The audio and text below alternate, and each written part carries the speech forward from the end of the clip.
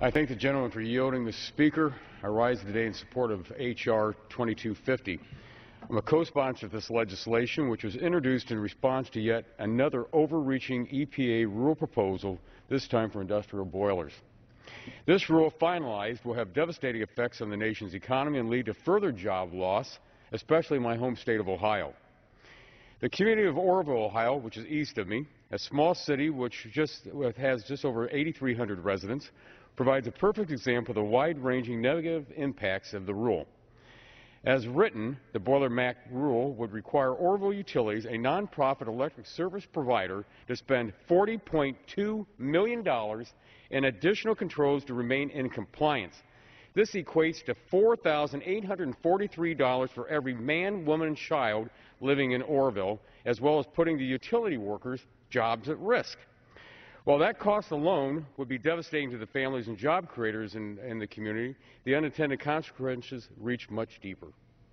For example, Smucker's, that company that we all know and love, which makes jellies, jams, apple butter, spreads, and other food products, have been a staple of America's homes for over 110 years. It employs over 1,500 people at its home factories in Orrville. Smucker has been a customer of the Orrville utility since the establishment of the utility in 1917, and the company's CEO said Smucker has elected to remain in the Orrville, Ohio community for many reasons, including the low rates, reliable service, and the company benefits of working with a city-owned and operated electric utility.